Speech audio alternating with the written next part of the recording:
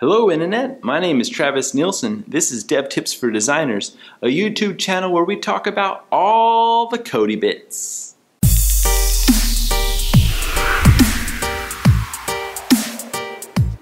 In the last 3 videos we've talked about the history of HTML5 and the philosophy behind it. Then we talked about the DOM, or the Document Object Model, which is a description of how everything on the web page works together. So if you haven't watched those 3 videos yet, I recommend that you do. They lay a really good foundation for today's topic. However, it's not required to understand what we're talking about today. In today's video, we're going to talk about HTML tags, the fundamental building block of the internet. After that, we're going to go through a list of the top 10 most often used HTML tags. Okay, let's look at how to build an HTML tag. You can think of it as a sandwich, where the 2 pieces of bread are the opening and closing bits of the tag, and the meat, lettuce, and cheese, and tomato, and pickles are the contents of your website. Stupid. Let me explain it this way. The first thing you do is take the content of your site. So in this case, it's a paragraph.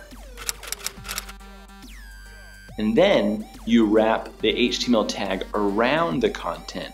So in this case, it'll be a P tag or a paragraph tag.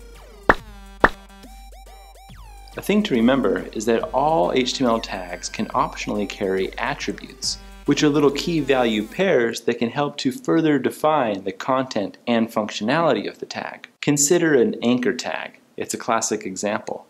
There's an attribute of an href, and that href should contain the URL of whatever you want the hyperlink to point to. Keep in mind that semantics tell us that we should use the tag that best describes the content of whatever we're marking up. For example, a navigation item would go in the nav tag, a header or footer in their respective tags. Some tags are ambiguous in meaning, like a span or a div, and some are not, like a paragraph or an article.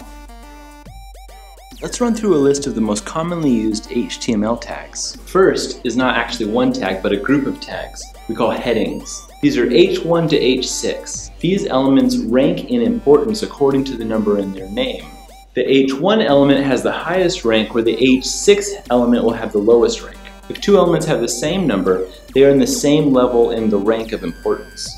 The P tag, we've already seen this one. It's for paragraphs. If you have a paragraph, wrap it in a P tag. Easy. M represents the stress of emphasis on its contents. The stress being referred to is linguistic. If spoken, this stress can change the pronunciation of the word and can change the linguistic meaning of the word in a sentence. Remember, by default, M also italicizes that which you wrap it around. Strong. It represents a strong importance of its content. By default, this will bold the content that you wrap it around. The anchor, or the A, or the link. These little guys are the magic that make the web the web. You wrap an A tag around any word that you want to create a hyperlink out of.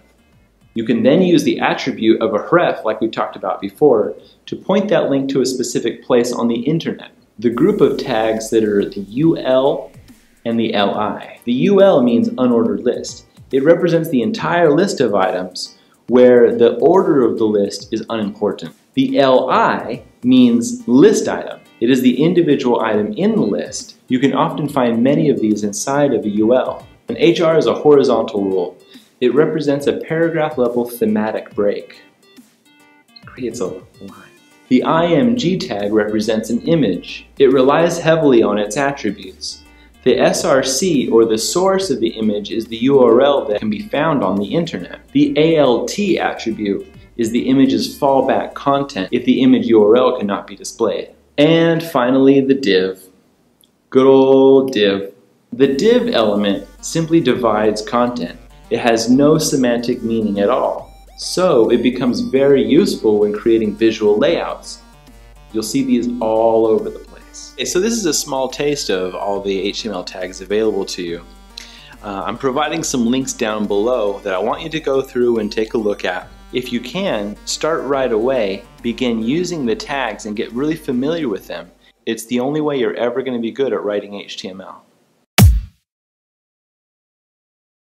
Okay, that's it for today. Please check out the other 3 videos in this series called HTML5 Basics, where we cover the history, philosophy, and physiology behind HTML5. And if you haven't yet, please don't forget to subscribe to DevTips. It's a wonderful place to learn development. And yes, subscribe to DevTips.